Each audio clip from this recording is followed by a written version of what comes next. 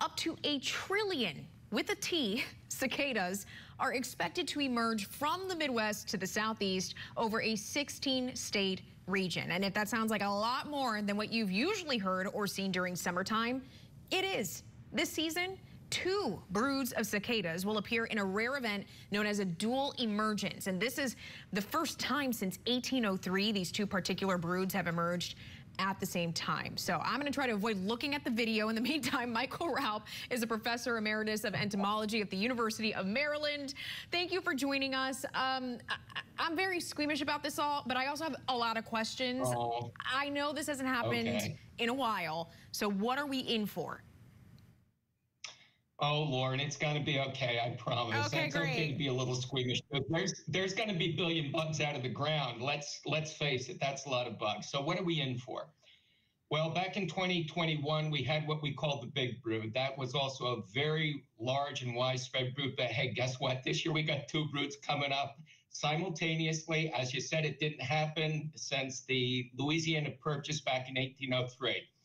So in 15 states, ranging all the way from Maryland, sweeping down through the south to Alabama, Georgia, then up through the Midwest, we're going to have what we call brood 19.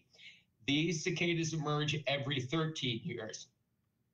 Up in Illinois and 5 other states in the Midwest, we're going to have what we call brood 8. They're going to be very dense, and in places in Illinois, guess what? Those guys are going to get a real treat because they're getting both broods in the state of Illinois this year. It's going to be spectacular, dramatic. Oh, so my goodness. It's going to be epic. We've had an epic celestial event. Hey, this is going to be an epic entomological event. So get ready. It's back to back. I mean, this is big for science. I guess I'm wondering, why is this so rare?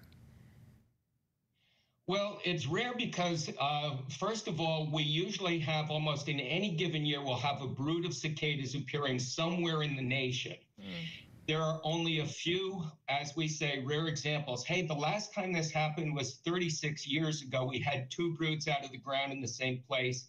So this only happens every 13 times 17 years, which is 221 years that we have broods adjacent to each other in the same region emerging at the same time. That's why it's so rare. Unbelievable. What effect do cicadas have on the ecosystem? Like, what's their job? Oh, man, that's a great question. Basically, these are little geniuses of transferring energy. Think about it.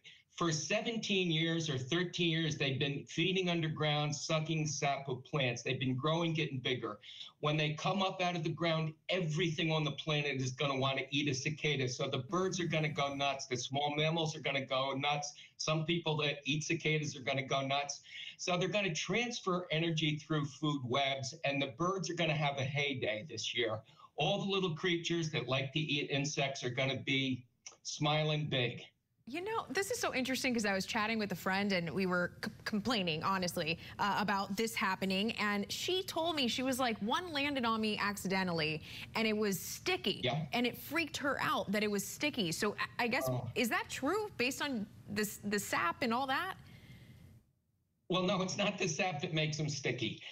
They've got little, what we call tarsi, little claws on the bottom of their feet, and this helps them to grip onto plants and things. So I think that getting stuck was simply a matter of those little hooks getting stuck in some clothing. So no foul there. One interesting thing, though, because they'll process so much liquid from those plants, that excess liquid is going to get squirted out and form a little bit of a mist underneath those trees. So if you're out to watch these things, bring your umbrella.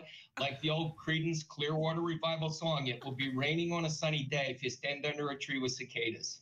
I love the incorporation of the lyric. That's good. All right. And I guess that's one tip that you're giving us. Come with an umbrella if you're going to be watching this. Right. What else should we be doing during this time? What am I going to be doing during this time? Well, what I'm going to be doing is heading to southern Maryland, because in southern Maryland, we have the brood 19 cicadas out of the ground in just one very remote part of our state. So I'll be doing a road trip with a bunch of my buddies. We'll go down there, hang out with the cicadas, find out if they survived for 13 years, and just say hi. Really enjoy these things. Oh, okay, that's like kind of nice. Just say hi. That sounds like a lovely time. Well, Yeah, yeah, that's nice. you want to chill out. And chill out. Enjoy the rare event, as we've learned. Entomologist Michael Raup, thank you so much for joining us and sharing your insight. We certainly appreciate it.